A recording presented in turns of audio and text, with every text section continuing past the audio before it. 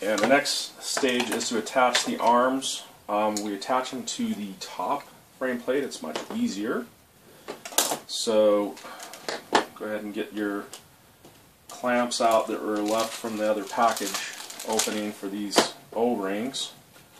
What I start with is all of the screws all the way through, just to make it nice and flat on the table, so you can line up the O-rings.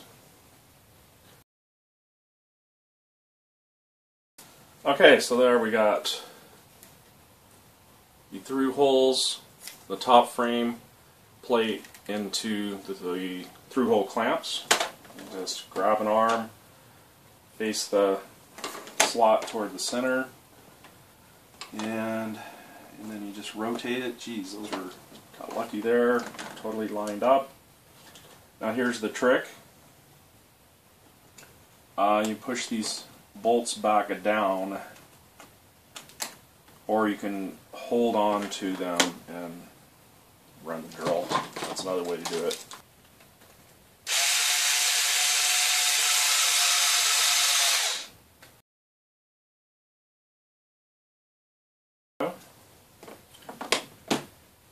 And this one that way. I'll line up the left. That one's a little bit off, so roll it in.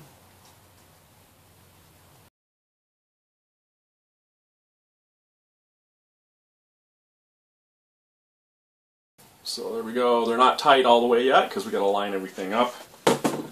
See, we are on number 5, the joining the sub-assemblies. The arms onto the body. The inside of this motor mount to the edge of the frame plate is 20 millimeters for a 260 size quad, which is what we're building. If you want to build a 250 size quad, then you align them 12 inches from the edge, and you would loosen these up, move them in 8 millimeters. But I'm doing a 260, so I'm just checking right now. The distance out to here, that's 19. So it needs to come 1 millimeter this way.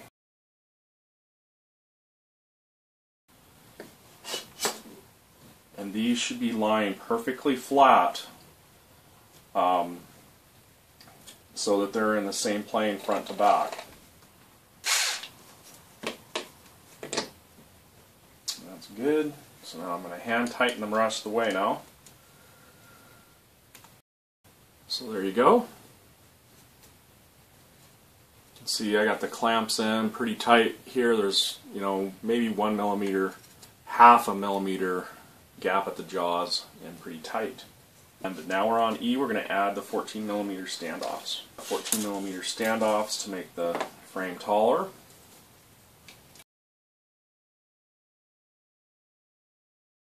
Almost to the end here to join the two frame plates together. So here we go. Now it's important at this point to remember which motors were 1, 2, 3, 4, and I had a method. This is 1, 2, 3, 4. So I want these to come right between here. That's where the aluminum is going to come across. So there's how everything fits in there. Now I just got to put screws in. I'm going to start with the top frame plate standoff screws.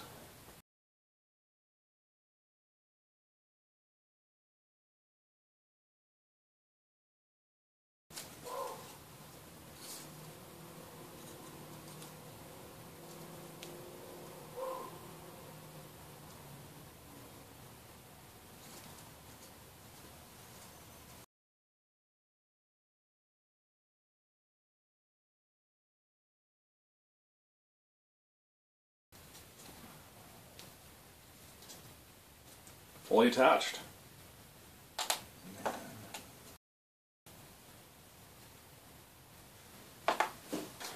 So the last thing is to put the landing legs and the battery plate in place.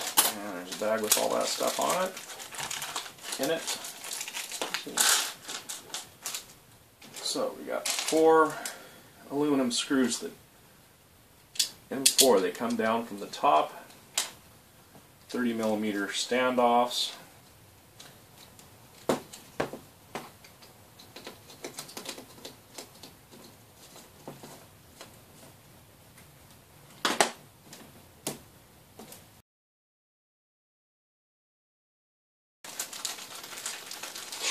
Two more things in here.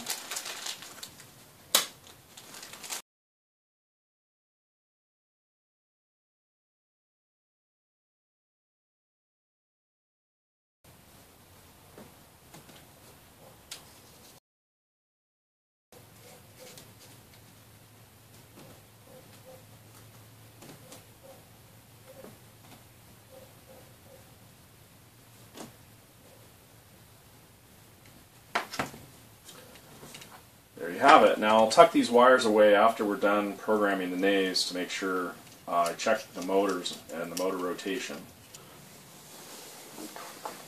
Okay, so I'm just preparing the Sunny Sky motors. Okay, so the best length of these for these screws are 8mm. So these are M3 by 8mm socket cap. Because 3mm is carbon fiber.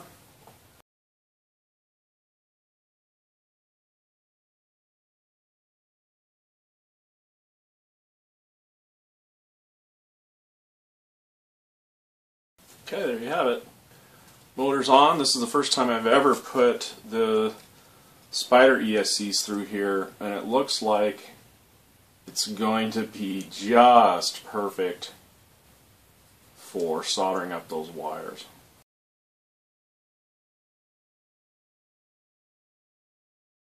Okay, so now I'm going to solder the motor wires to the ESC wires temporarily. Then I'll check the motor rotation and calibrate the ESCs in Cleanflight, which will be coming up. And also want to add this light to the back.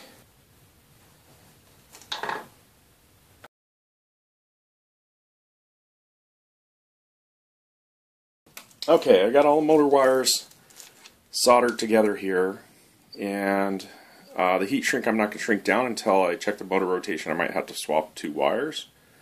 You do want to make sure they're covered up. When you have power going out to the motors, you don't want those to touch. You can fry your ESC. Now we're going to go down to Cleanflight and check the motor rotation. Okay guys, I'm about to fire up Cleanflight.